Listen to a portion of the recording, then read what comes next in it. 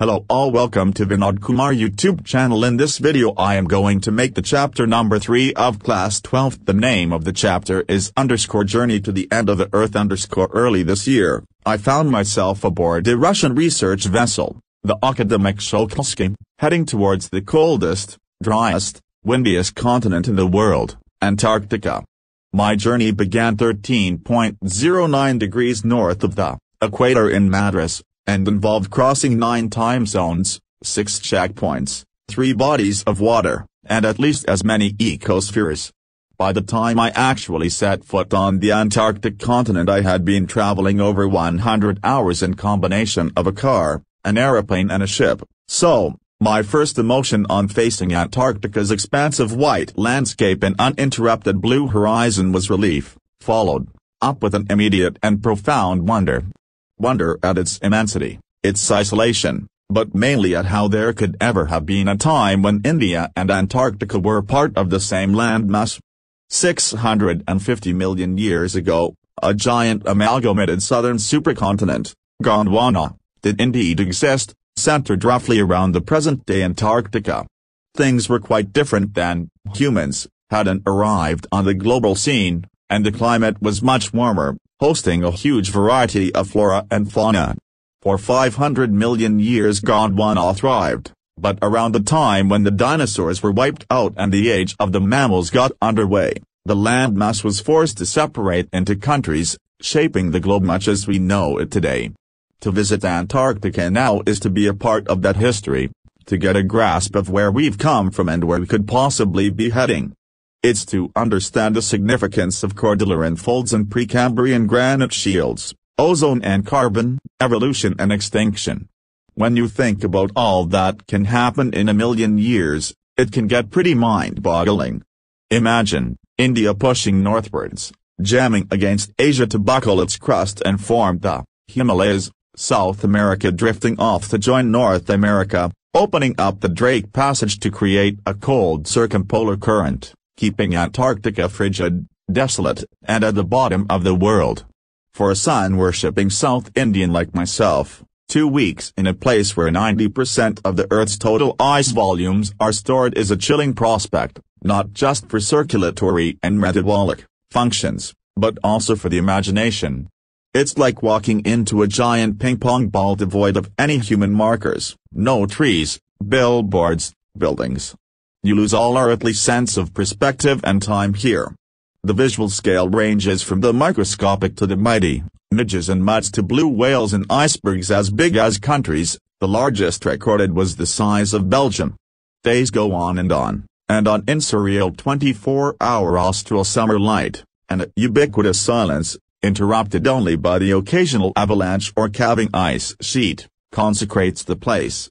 It's an immersion that will force you to place yourself in the context of the Earth's geological history.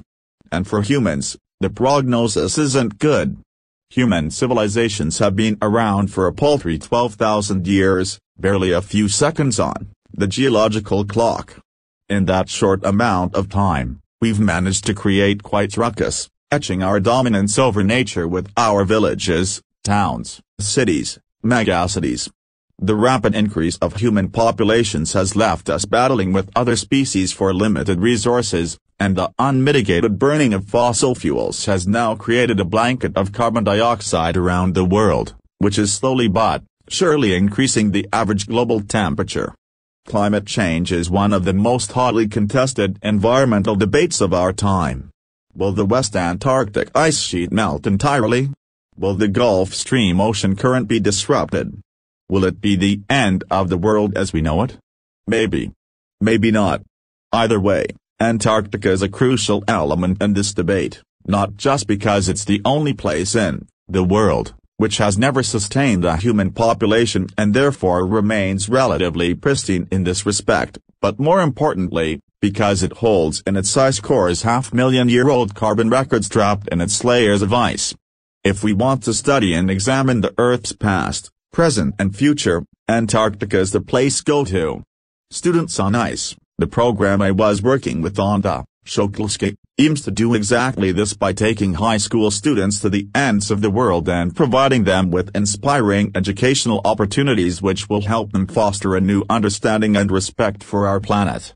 It's been in operation for 6 years now, headed by Canadian Jeff Green, who got tired of carting celebrities and retired, rich, curiosity seekers who could only give back in a limited way.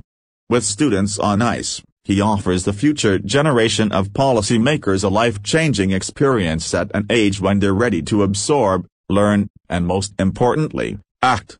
The reason the program has been so successful is because it's impossible to go anywhere near the South Pole and not be affected by it. It's easy to be blasé about polar ice caps melting while sitting in the comfort zone of our respective latitude and longitude, but when you can visibly see glaciers retreating and ice shelves collapsing, you begin to realize that the threat of global warming is very real. Antarctica, because of her simple ecosystem and lack of biodiversity, is the perfect place to study how little changes in the environment can have big repercussions. Take the microscopic phytoplankton, those grasses of the sea that nourish and sustain the entire Southern Ocean's food chain. These single-celled plants use the sun's energy to assimilate carbon and synthesize organic compounds in that wondrous and most important of processes called photosynthesis. Scientists warn that a further depletion in the ozone layer will affect the activities of phytoplankton, which in turn will affect the lives of all the marine animals and birds of the region, and the global carbon cycle. In the parable of the phytoplankton, there is a great metaphor for existence: take care of the small things and the big things will fall into place. My Antarctic experience was full of such epiphanies, but the best occurred just short of the Antarctic Circle at 65.55 degrees south. The Shokulski had managed to wedge herself into a thick white stretch of ice between the peninsula and Tadpole Island, which was preventing us from going any further. The captain decided we were going to turn around and head back north, but before we did, we were all instructed to climb down the gangplank and walk on the ocean. So there we were, all 52 of us, kitted out in Gore-Tex and layers, walking on a stark whiteness that seemed to spread out forever. Underneath our feet was a meter-thick ice pack, and underneath that, 180 meters of living, breathing, salt water. In the periphery, crab-eater seals were stretching and sunning themselves on ice floes much like stray dogs will do under the shade of a banyan tree.